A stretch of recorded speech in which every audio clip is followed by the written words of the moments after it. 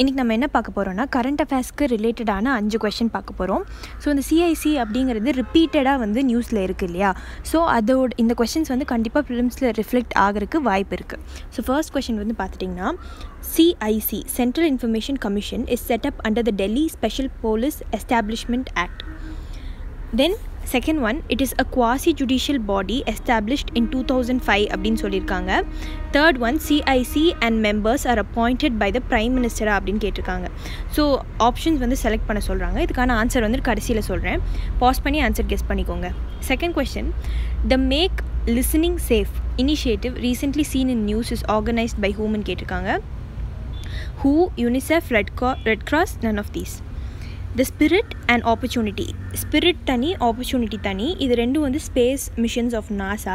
Recently இந்த news R related to which of the following celestial bodies. இது ரெண்டும் வந்து எதை அப்சர்வ் பண்ணுறதுக்கு போச்சு அப்படின்னு கேட்குறாங்க. Mass, Saturn ring, asteroid பெனு, none of these.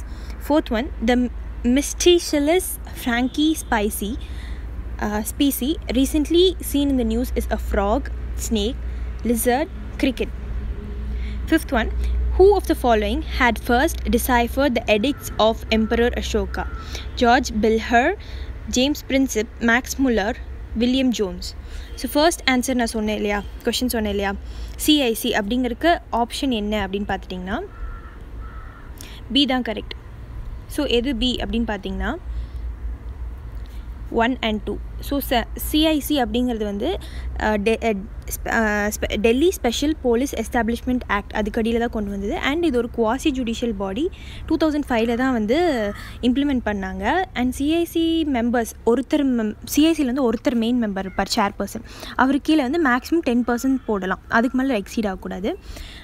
அதுக்கப்புறம் அப்பாயிண்ட் பண்ணுறது வந்து மோஸ்ட்டாக இவங்கெல்லாம் வந்து கான்ஸ்டியூஷனல் பாடிஸ் இல்லையா, அதனால அப்பாயிண்ட் பண்ணுறது மோஸ்ட்டாக பிரசிடென்ட் தான் அப்பாயிண்ட் பண்ணுவார்.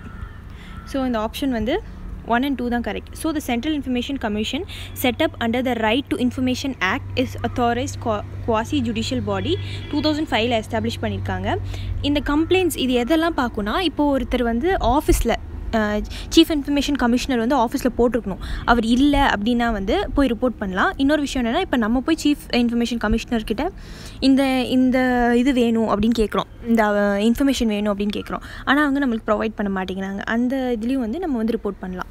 ஸோ அதான் சொல்கிறாங்க, it acts upon complaints from those individuals who have not been able to submit information request due to either the officer has not been appointed or because the respective officer refused to receive the application of the information under the RTI Act.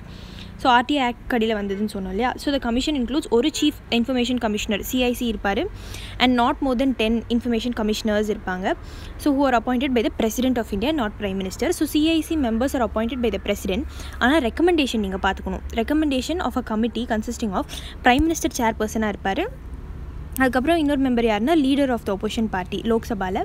Union cabinet minister யார் வந்து nominate பண்ணுவார்னா prime minister தான் nominate பண்ணுவார். So இது பார்த்துக்கோங்க, ரொம்ப important.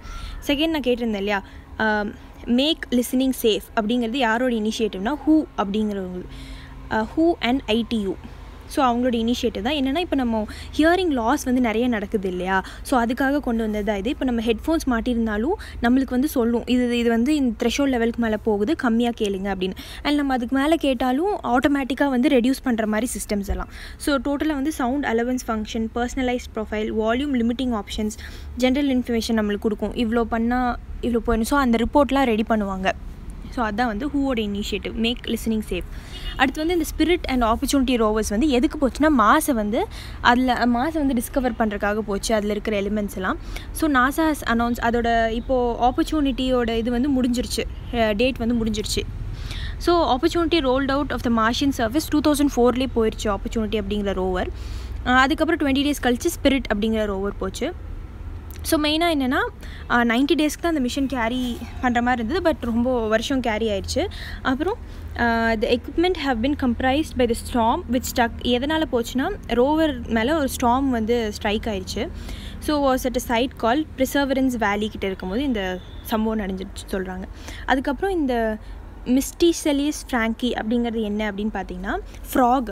It is a mysterious நேரோ மவுத்தட், அதோட மவுத் வந்து ரொம்ப நேரோவாக இருக்கும்.